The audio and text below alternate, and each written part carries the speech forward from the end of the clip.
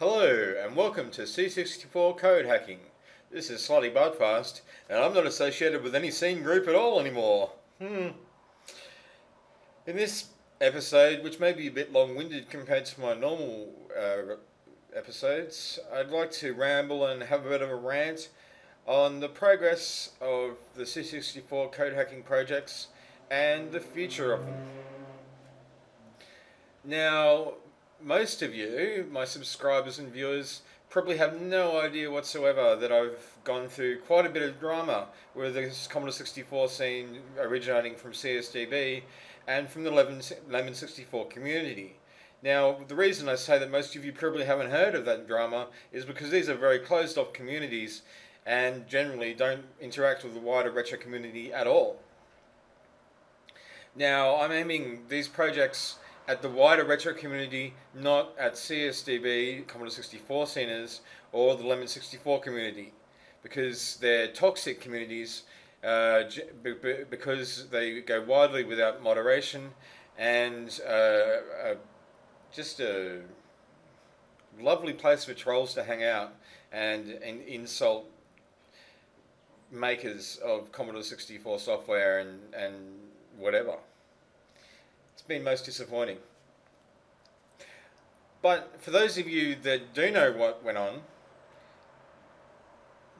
I'd just like to point out that the people that were attacking me and trolling me were people that I knew more than a decade ago in the scene, who had decade-long grudges, and this was proven by the most recent Lemon64 release threads. They were only trolled by 2 Lemon64 users, one who had registered that day to troll me from the scene database, and the other, Wildstar, aka Rick Balkins, was a victim of my trolling on C64 Friends more than a decade ago when I was substantially less mature, and I had a lot of fun trolling idiots on a stupid channel.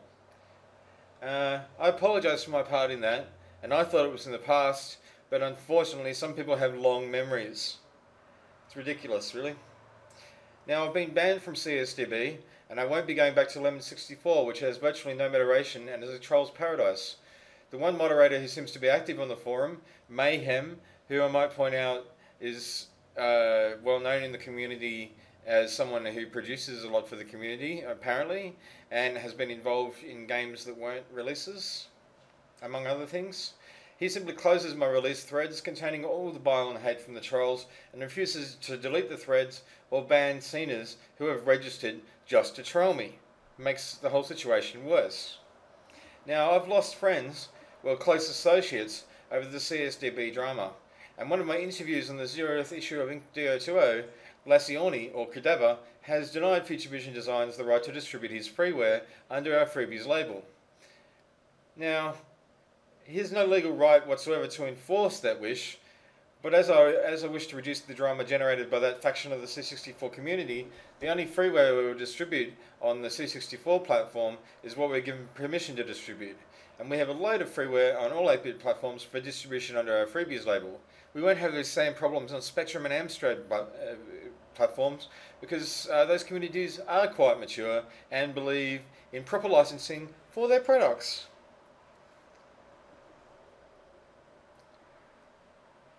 Inc.do20 also generated its fair share of drama due to my shocking decision to charge $1.99 US for a 68-page magazine.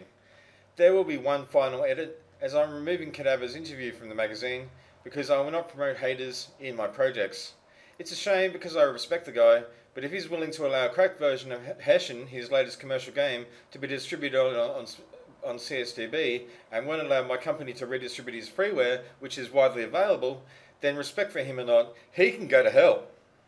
Now, CSDB, or the Commodore Scene Drama Base as it is well known as, is a den of stinking communist scumbags, and I make no apologies for that statement. It's not exactly their fault, as it is at the height of the C64 scene, about 1/4 of the European scene lived in communist countries or nearby them. And this influence is still known in the community.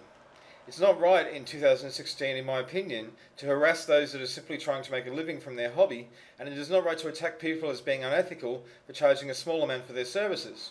The C64 in 2016 is bigger than the closed-off communities of CSDB and Lemon64, and it is the larger retro community that I'm aiming for. My mission is to get more people developing games and software for the Commodore 64 in 2017, and for them to see some financial compensation for their efforts, and to also expand the Commodore 64 development scene to a much wider range of people, so we'll see more original games and more productions and less CSDB interference with these productions.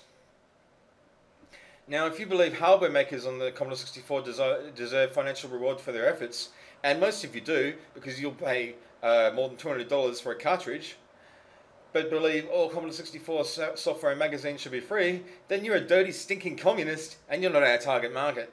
I make no apologies for this statement, and I'll be writing an article along these lines very soon, or releasing one. It's already written. Now, I suspect the majority of my subscribers and viewers have no idea about the Commodore scene drama base, or the recent attacks against me in the C64 scene and Lemon64 community, but I just had to set the record straight. The drama has now blown over, and I think my work in 2017 will speak for itself.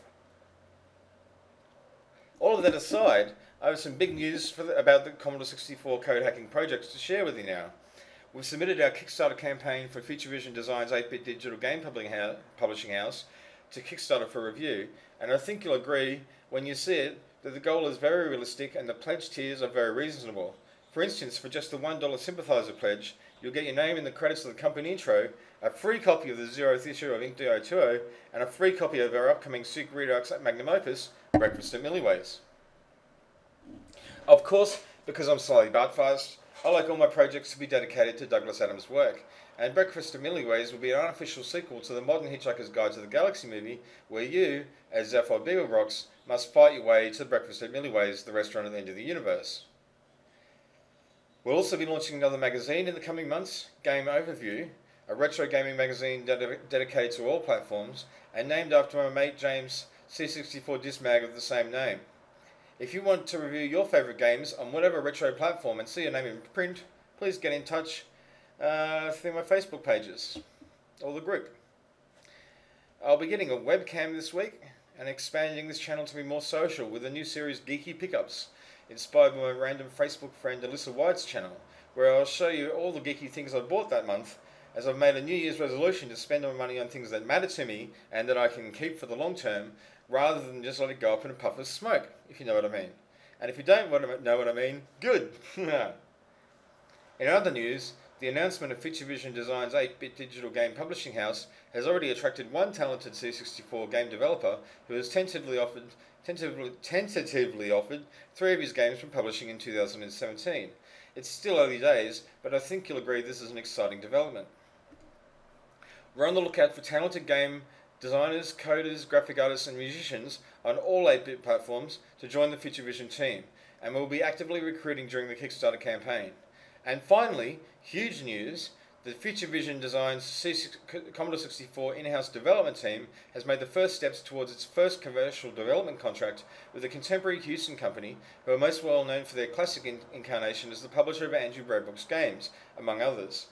I will be developing a tech demo of a game engine in the next 3 weeks that will eventually power the conversion of Andrew Houston's Hyper Sentinel game that's being released on iOS and consoles. And if Rob Houston, son of the legendary Andrew Houston, likes it, we will score a 2-month part-time development contract, and let's just say we will be financially compensated for our efforts. Well, that's all I have to say for this episode. Apologies again for any drama you may have witnessed, but that's all over and done with now. And if you've watched this video to the end, you're a true supporter of the project, and I thank you.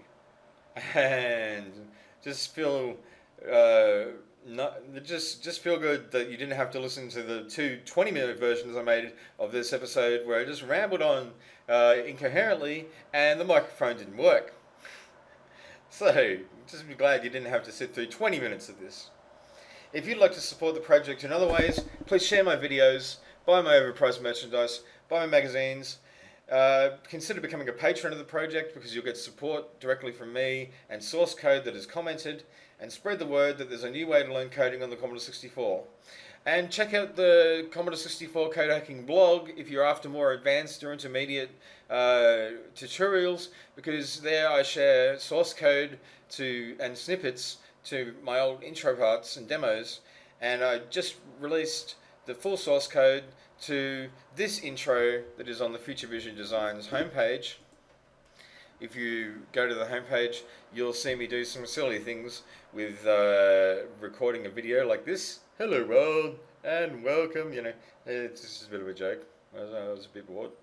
And you'll see the intro itself. So thanks for bearing with me, and thank you all for subscribing, for joining my close Facebook group, which now has over 700 members in 3 weeks, for liking my pages, for reading the blog, and for supporting me in any which way you have. So it's goodbye from me, and hello to code. Good afternoon. Let's watch the intro.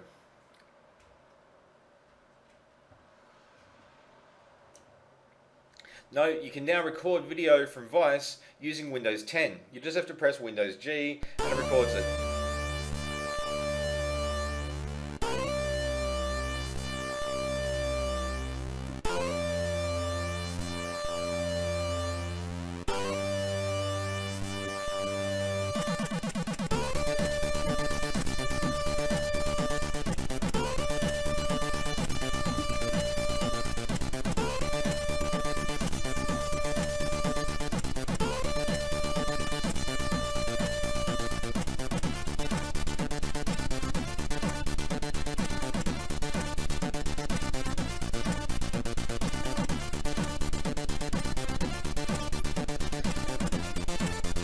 Thanks for sticking with me, and thanks for listening to this rambling, ranting episode of C64 Code Hacking.